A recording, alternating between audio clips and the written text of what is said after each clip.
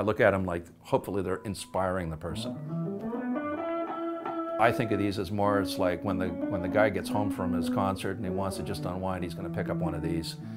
And then also create with them and actually record with them, you know, go into the studio with them. Using non-traditional woods, you're going to get an instrument that is an individual.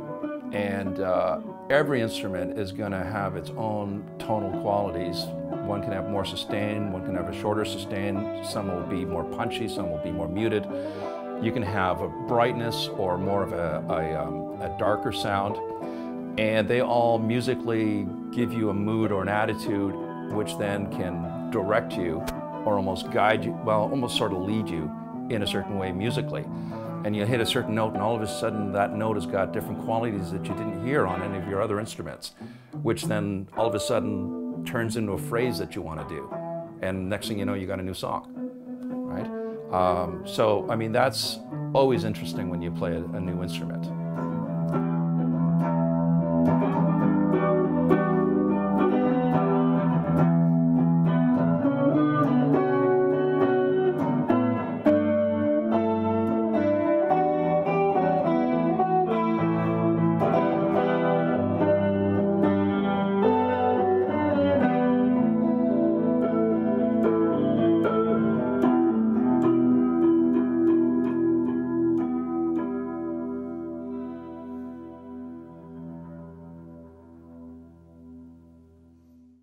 It was in the mid-90s when I first came across some part suppliers catalogs, and they had kits in those as well. So then I was looking at the possibility of buying one of these kits. So a kit would have been a few $100s, maybe $400, something like that, but then there's all the tools, and then you got to buy all that stuff. And so I was sort of rolling that around, and also I hadn't had a high-end guitar at that point, so I'm talking something like a Martin or a Gibson or something along those lines.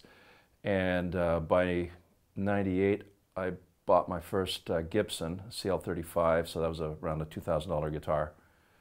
And then I guess it was still a few years went by, and then finally I kind of decided, no, I do want to build guitars. And then when I decided that, I found this place to rent, so got that, and I bought 2 kits. So 2001, fall of 2001. I got a phone call from the guys at this work and store place down here in Burlington and said, do you want this space? Yes, I'll take it. And so I got the space, and then I bought the 2 kits. And so I started laminating up some necks for some electric guitars. I made my first couple of workbenches, went out and bought some of my first tools like the jointer and a bandsaw, which I hadn't used in something like 20 years. And just started dabbling at it and going from there. So basically, this is, you know, where I carve the necks. So basically, while this is clamped down, you know, I take my files and my files and rasps and the different cutting tools and shape that neck, being very careful also not to hit the horns. Anyways, so yeah, that's the next Lion 2. And this guitar is really unusual. It's got only the switches for the pickups, no volume, no tone, because this guy plays with a whole bank of pedals on the floor. And also he wanted a really clean look, so there's nothing on the top of the fretboard. But I put these big position marks down the side here. So I actually haven't seen that anywhere. But I think, you know, they're pretty cool. So this is the 3rd time I've done this now. And then as far as the jack plate, he actually wanted it in the back, so now this shape still has to be refined. I've just glued this together and unclamped it actually yesterday. So now I have to trim off the edge here so that it drops into this opening here.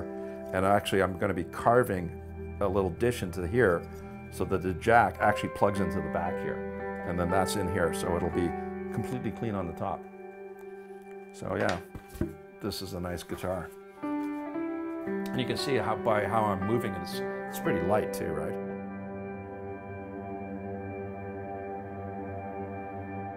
I mean, in my formative years, you know, I worked in landscaping, but I also, there's different crews in landscaping. So you have the people who are laying the sod and planting the trees and the flowers, but prior to that, there has to be the guys who are actually building the walkways or the wooden decks or any of that kind of stuff. So I was on what's called a hard landscaping crew.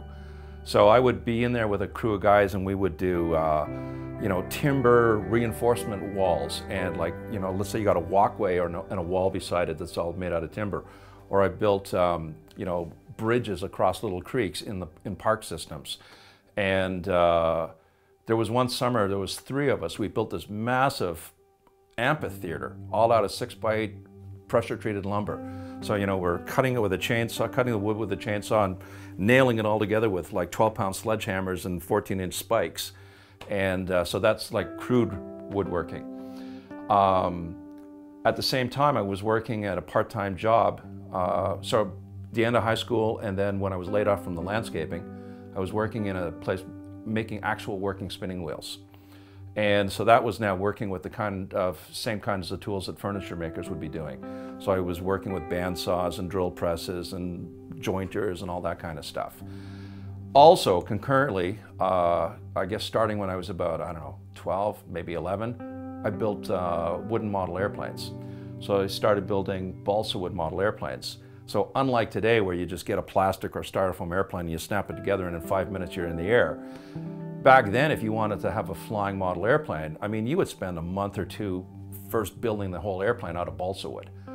And so that gets you doing really detailed work. Now, granted, balsa is really easy to work with, but you know, you're doing all that fine work and also sanding all the sharp corners away. And so that's one of the things, for instance, that comes out in my guitars. You know, when you look inside, I mean, they're absolutely clean simply because I'm sanding it right down, which is something I guess I got from my building model airplane days. A lot of guys, they would just have their chisel marks and they would be done with the chisel mark, right? So I was doing various things around woodworking. Now, when I started as a pilot, then, you know, I didn't have access to that, and I, you know, basically went for 20 years not really doing a lot of woodwork other than building my own deck when I was, you know, our first house in Burlington. I built a deck and a couple of sheds there. So then it was when I started with the guitars and changing gears and getting these woodworking tools again. And then I did a couple of test projects, almost like I remember making a fancy candle holder and a few different things prior to doing this.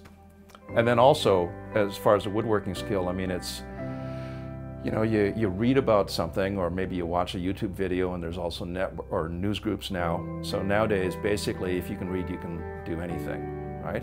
So I'd find out the information, get some sample pieces of wood, try it.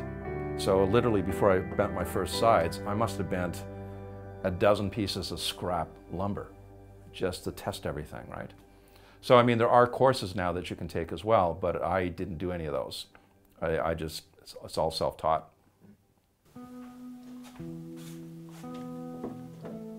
Here's a nice one. This is a Black Locust acoustic guitar. It's a 00 size.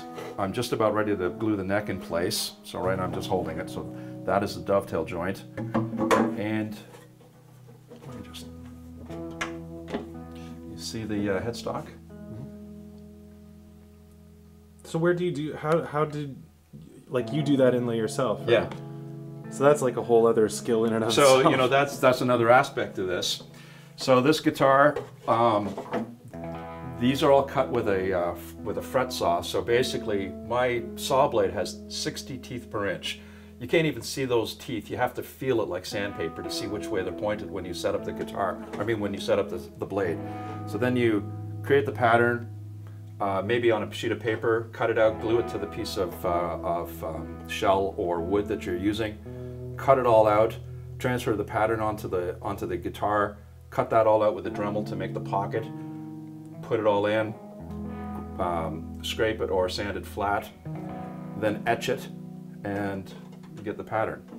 Over here on this guitar, I've got a little dog face inlaid into it.